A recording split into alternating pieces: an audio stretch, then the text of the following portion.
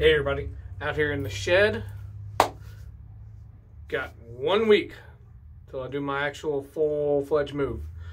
Do the closing on the house on Monday and start moving all the little stuff during the week, and then move the furniture and everything like that Friday, Saturday, and Sunday. But the point to this video is my buddy Erobin over there at Urban Outdoors. He's doing a 600 supporter giveaway, and I know I did a shout out video for him, and a bunch of you went over there and helped him out. Shoot, he's over 665 as of when I watched this video a little bit earlier. But I completely spaced making a video response for his giveaway, and I feel really bad, and I apologize for that, Erobin.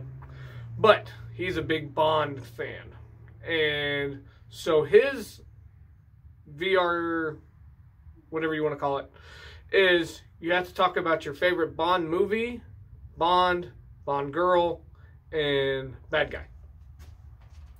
Well, for me, I'm a License to Kill fan 100% all the way through. I love the movie and I love the whole cast. Timothy Dalton was great as James Bond.